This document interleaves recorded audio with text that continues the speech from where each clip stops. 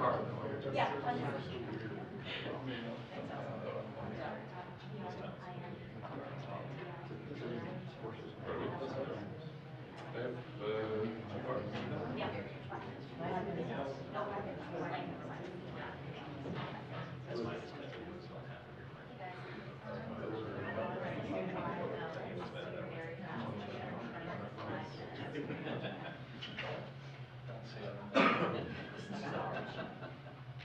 Five minutes for the length of his prepared remarks. I do not yet have a 2-minute walk. 2 minutes? That's good. Someone should say something. No, not yet. Oh. No.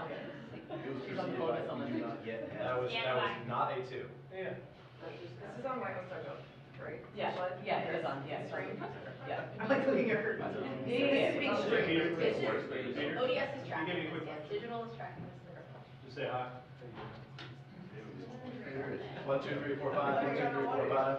Good, good. Let's do that with your audio guys one of these days.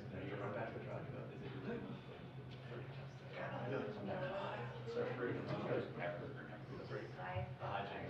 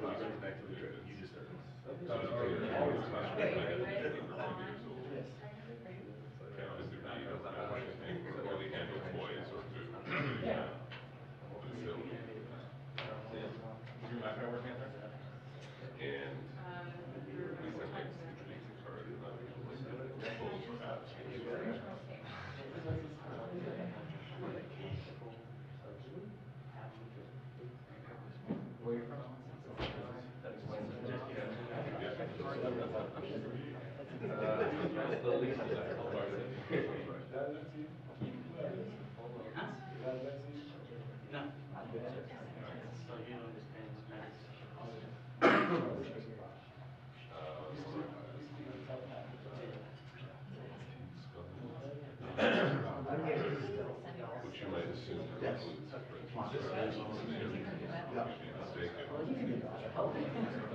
poorly, of course. It's Spanish. Yeah, I can find it out. I don't want to risk it. Mine's in the name.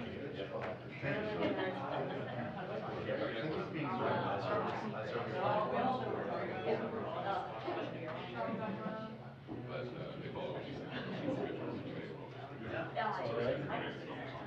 But what I get it's very likely it's just about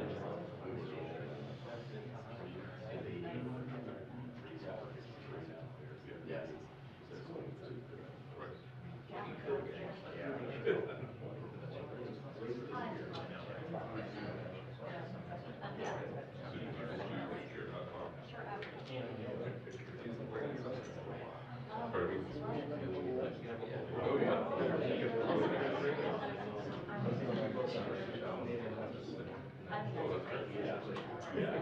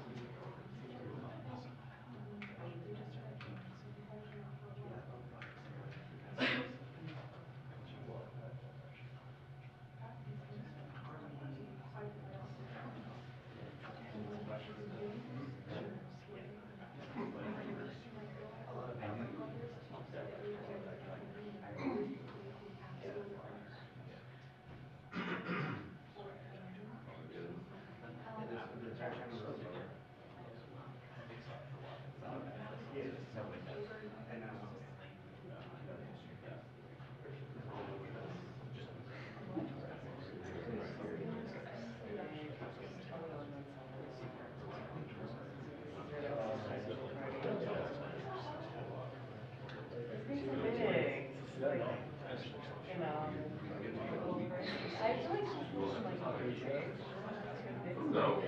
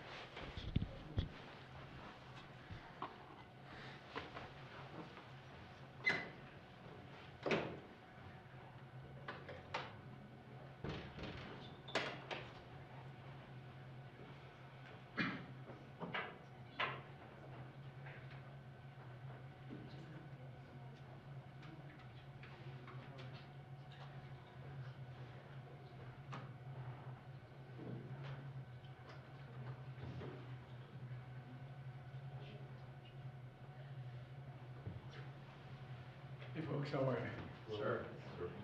Excuse me, close that door. Good afternoon. I'm heading off to East Palestine in a moment, but I wanted to say a few things this morning about Alexei Navalny.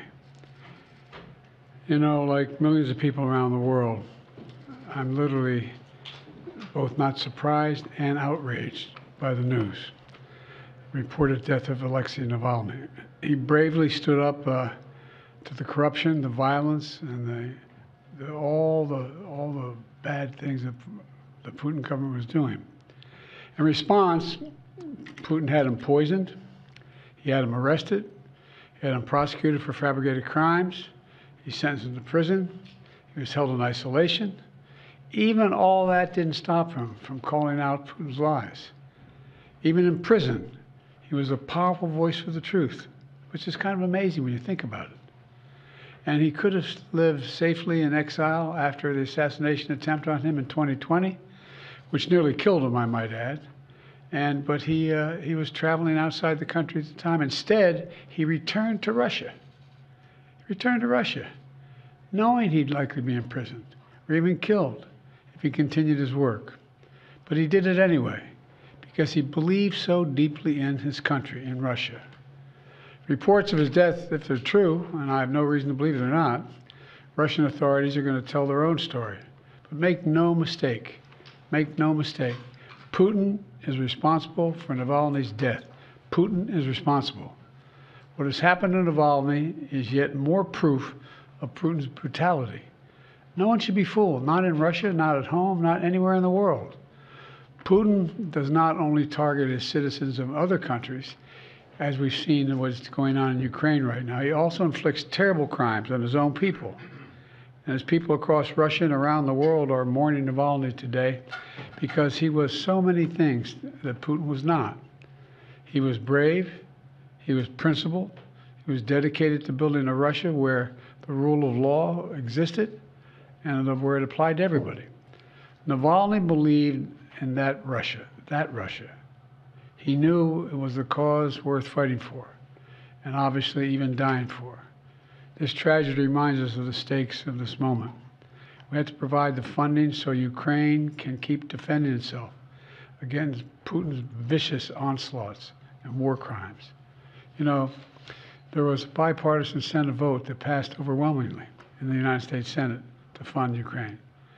Now, as I've said before, and I mean this in a literal sense, history is watching. History is watching the House of Representatives. The failure to support Ukraine at this critical moment will never be forgotten. It's going to go down in the pages of history. It really is. It's consequential. And the clock is ticking. And this has to happen. We have to help now. You know, we have to realize what we're dealing with Putin.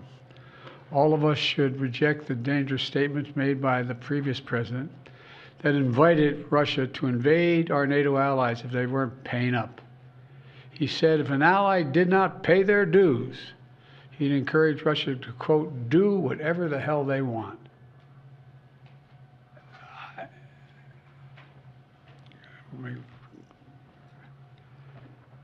I guess I should clear my mind here a little bit and not say what I'm really thinking, but let me be clear.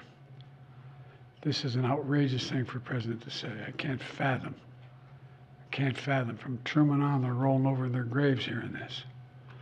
As long as I'm president, America stands by our sacred commitment to our NATO allies, as they have stood by their commitments to us repeatedly. Putin and the whole world should know, if any adversary were to attack us, our NATO allies would back us. And if Putin were to attack a NATO ally, the United States will defend every inch of NATO territory. Now's the time for even greater unity among our NATO allies, to stand up to the threat that Putin's Russia poses. You know, I send my deepest condolences to Alexei's staff and supporters who are going to continue his work despite this loss, despite all of Putin's desperate attempts to stamp out the opposition, and most of all to his family, especially to his wife, his daughter, and his son, who have already sacrificed so much for their family and a shared dream for a better future for Russia. So I just want to say God bless Alexei Navalny. His courage will not be forgotten, and I'm sure it will not be the only courage we see coming out of Russia. in the near term. Thank you. I'll be happy to take a couple questions. Sir, first, was this an assassination?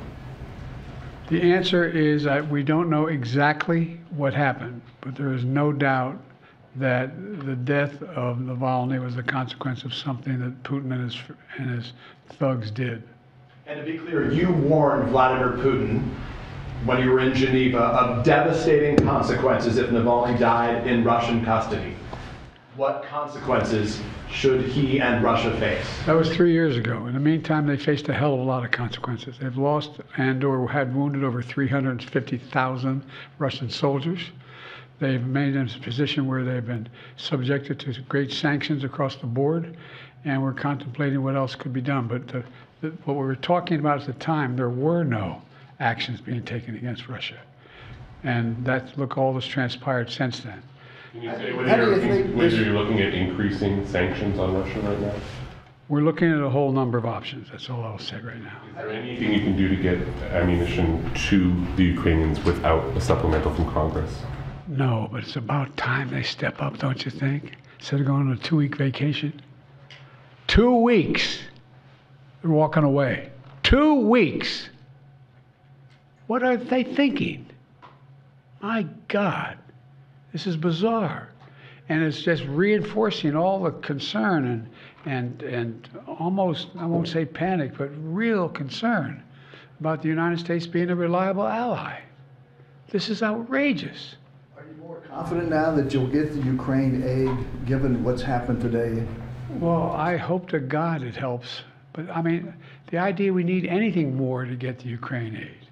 I mean, this is in light of a former president's statement that saying Russia, if they haven't paid their dues to us, go get them. Come on. What are these guys doing? What are they doing?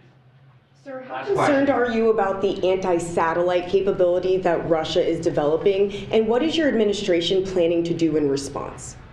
First of all, there is no nuclear threat to the people of America or anywhere else in the world with what Russia is doing at the moment, number one. Number two, anything that they're doing or they will do relates to satellites and space and damaging those satellites potentially. Number three, there is no evidence that they have made a decision to go forward with doing anything in space either. So what we found out, there was a capacity to launch a system into space that could theoretically do something that was damaging. Hadn't happened yet, and my hope is it will not.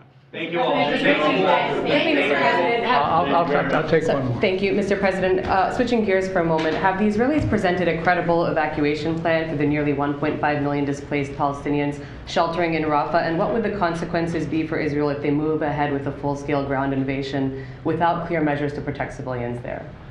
Well, first of all, I've had extensive conversations with the Prime Minister of Israel over the last several days, almost an hour each. And I've made the case, and I feel very strongly about it, that there has to be a temporary ceasefire to get the prisoners out, to get the hostages out. And that is underway. I'm still hopeful that that can be done. And in the meantime, I don't anticipate, I'm hoping that the Israelis will not make any massive land invasion in the meantime.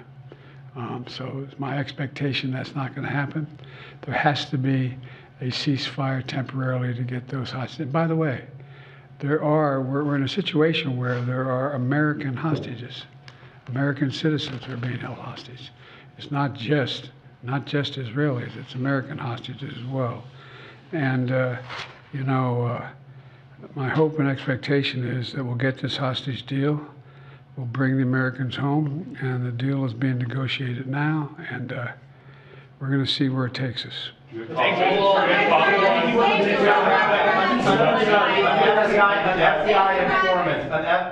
informant at the center of the impeachment inquiry into you has been indicted for allegedly lying. Your reaction to that, and should the inquiry be dropped? He is lying, and it should be dropped, and it's just been an outrageous effort from the beginning.